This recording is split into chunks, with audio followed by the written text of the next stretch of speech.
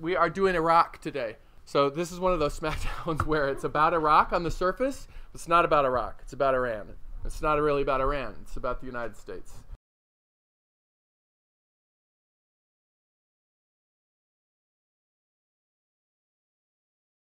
On Friday, the Iraqi Prime Minister agreed to step down amidst protests that have been going on in Iraq since the middle of October. They've been going on for a long time.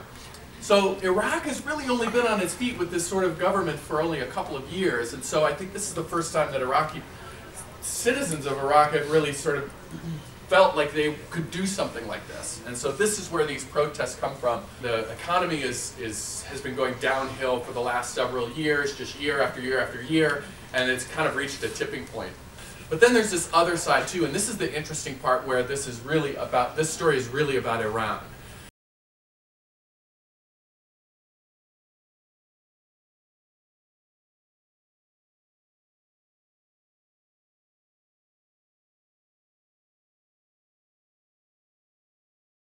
The Iranian consulate was burned to the ground. 4 people were killed in Iraq. There's something going on that has been going on for a long time with Iran. Iran has always been suspected of being a part of manipulating Iraqi politics for their own ends. And I think this is the interesting story here, is that Iraq has been infiltrated by Iran and has been since 2011.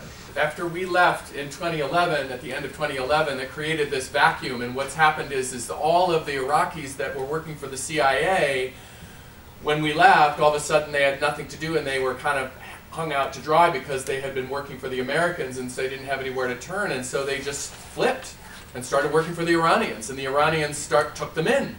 And they had all this information about American intelligence, and they started working for the Iranians now. And this is what these documents, all of these documents that have come out in the last week, have revealed to the international community. And we, and this is where us as like Americans, we completely dropped the ball on this. We just walked away and didn't provide any sort of cover or protection for all these people, and now they've flipped. And so there's this huge breach in information gathering via Iraq. And all this is happening, of course, in Iraq at the expense of Iraqis, at the expense of the politicians. The prime minister who just stepped down was an independent candidate, but he was thought to be owned by the Iranians. That's Abdul Mahdi. That is the prime minister that just stepped down, right? And he's meeting with Rouhani, who's the Iranian president.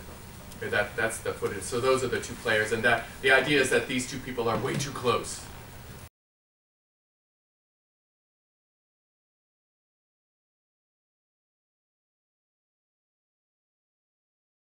Iran is ascending.